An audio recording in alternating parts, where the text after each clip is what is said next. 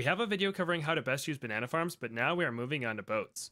The bottom path of the Buccaneer is filled with money-making potential, but we are going to figure out how good it is compared to other methods. The first buck that can make money is a 003 Merchantman. This guy costs a total of $3,625 and will make you 220 bucks a round, paying itself off in 16.5 rounds.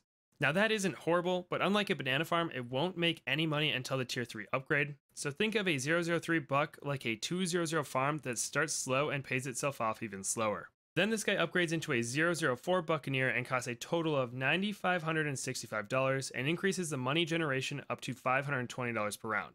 This guy is even less efficient and pays itself off in 18.4 rounds, but makes more per round than a 320 farm, which could be nice later on. Now, so far the bottom path bucks sound pretty bad, but they have two calling cards that make them super useful.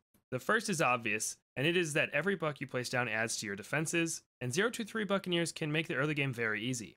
But the second is how you can buff a Buccaneer, and it's different than other money-making towers. You see, you can increase their money generation in two ways. You can get XX4 banana farms, which will increase every Buccaneer's output by 10%, and this caps out at 10 farms where every Buccaneer's output will be doubled. And the second is getting the Trade Empire. This guy will increase up to 20 other Buccaneers' income by 20 bucks each. So if you have a Trade Empire and 3 Merchantmen, each Merchantman will earn an extra 60 bucks at the end of each round. And the important thing is that these two buffs stack. So the formulas on screen are how much Merchantmen and favored trade Buccaneers make per round. The M refers to how many Buccaneers are affected by the Trade Empire's money buff, and the C refers to the number of central markets. In short, Merchantmen and favored trades will cap out at $840 and $1,840 per round respectively.